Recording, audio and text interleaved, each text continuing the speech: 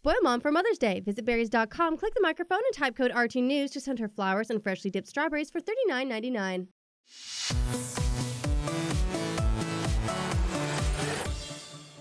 Welcome to The Know. I'm Ashley Jenkins, and it looks like the next Call of Duty game will be officially unveiled on Monday. Sledgehammer Games made the announcement with a countdown on the Call of Duty website, which points to a Monday morning announcement, which follows Activision's historic pattern of announcing in May for a November release. Rumors are already flying with previous reports by those who have supposedly seen the game saying that it's been codenamed Blacksmith, though others are calling it Patriots, and the only thing we really know is that it's coming this year and it's being made by Sledgehammer. This follows a tease last week in which the first image of the game began circulating, which was initially shown only at the Game Developers Conference in March, and even then only for a moment.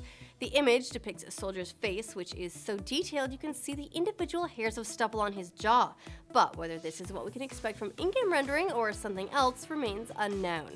In February, Activision announced that this year's Call of Duty title would be developed by Sledgehammer Games, which assisted in the development of Modern Warfare 3, as to allow each of the 3 studios who now work on the annual titles to have 3 years each instead of 2 to work on their games.